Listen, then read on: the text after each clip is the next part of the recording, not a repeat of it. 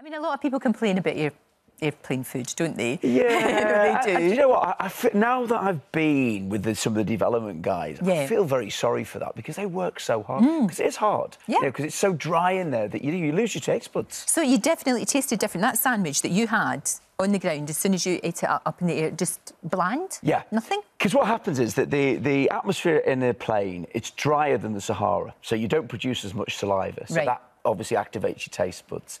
The noise distracts from your taste buds, almost that your ears are concentrating on kind of just getting to hear, so you lose a little bit of your sensation. Right. And it numbs everything, which is why airline food, if you have it on the ground, if you're in reverse, then you have an airline meal and it tastes salty, it's got stronger curry flavours, so it's fascinating. So they've got to get that balance right, though, haven't they? When I'm on a plane, I want a Bloody Mary. Right.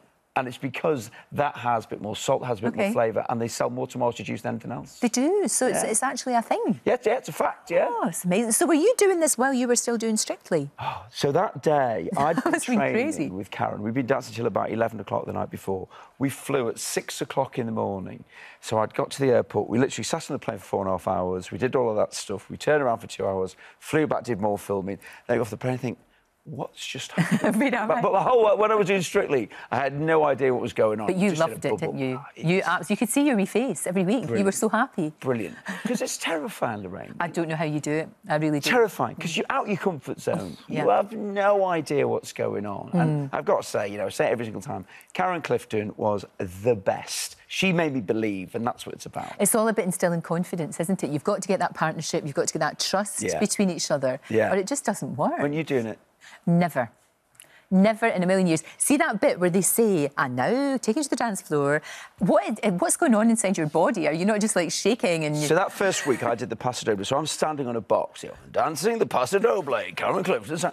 And at that moment, if someone said, listen, you don't have to do this, you can put your coat on, and you can go... I would have taken that.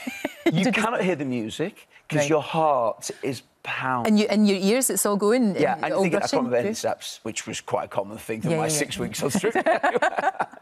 Oh, geez, but you loved it. And do you still dance?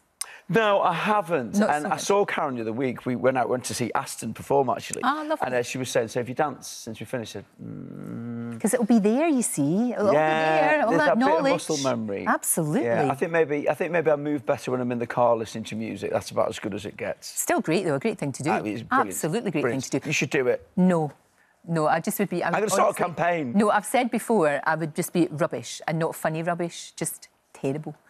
Just terrible. But I salute all of you who do that, because you've got to really put the work in. You've just got to put the work in. Yeah, but that's what you're like, though. You do that with everything that you do. You know, whether it's the show on TV, whether it's this show, you know, whether it's your business. You know, you're always so enthusiastic about food. Yeah, I mean, I think that I just feel that I'm very lucky in my life, you know, and you kind of make your own up. I love it. I enjoy everything that I do, you know, whether you're right, whether it's like with the businesses, whether it's doing Sunday brunch, whether it's doing tricks to the restaurant trade, whether it's doing Strictly. You just think, I'm very fortunate.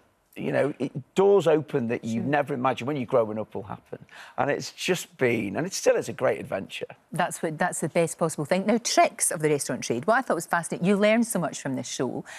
You know, when you go in sometimes, if you go to, particularly at quite a posh restaurant, if it's a big occasion, and somebody gives you a wine list, and you just think, I don't know what to do here. And oftentimes people will just pick the second or third one. Yeah. That's a big mistake, isn't it?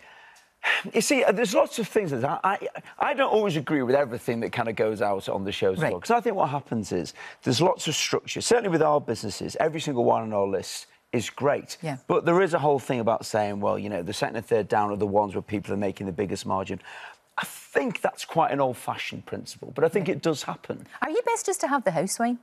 Do you think? Well, I think, for me, the house wine should always be brilliant, because that's what you sell most of, from my point of view. You know, that's why I always think... We've got 12 restaurants, and the house wine, every single restaurant, is brilliant, because that's what most people want. Yeah. So you don't want to go, oh, that's a bit rubbish. It's the first thing they're going to have. It's got to be brilliant. And it's such a good team that you've got. I mean, you've got Adam on board, haven't you? He's a brilliant journalist. He's great. He's a smashing journalist. I've watched him in a lot of things, and he's always incredible. He's very funny. Yeah, he's got a very dry sense of humour, and he's very sarcastic when you're out with him, which I like. We like that. We do. So we can expect lots more tips. Yeah. We'll find out what we should eat on an aeroplane to get the best possible. And we should drink Bloody Marys. Well, always. Just all the time. For life, that's a good thing. For breakfast, dinner and tea. Sounds good to me. Full of iron. Yes. 1 of your 5 a day.